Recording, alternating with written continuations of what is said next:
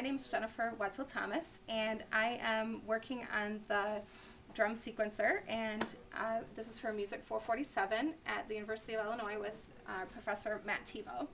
And I decided to make a slightly different format than what I saw had originally been done on the website, and instead I decided to make it magnetic, so it up and down, and then put magnets on the back of each of the little pictures to make the sounds. So it's a little different than the tabletop design that was originally made. And all right, so this is a dry erase board. Everything's magnetic. It's just hanging here on the dry erase board. And then this is a webcam that is duct taped onto a music stand, running to my MacBook Pro. That's running all the software. And we're running the audio through the M Audio FireWire line here in the computer lab, and out the room speakers. Mm-hmm.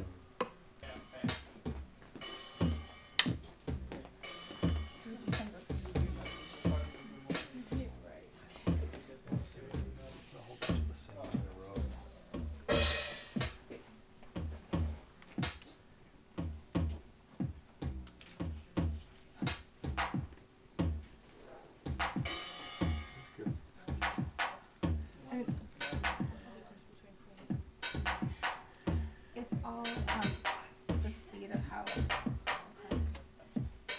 all based on the sound waves.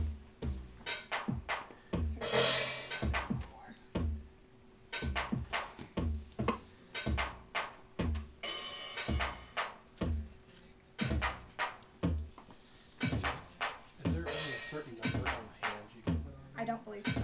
I think you could experiment. So if you want one song on all 4 beats, you can put 4 on line.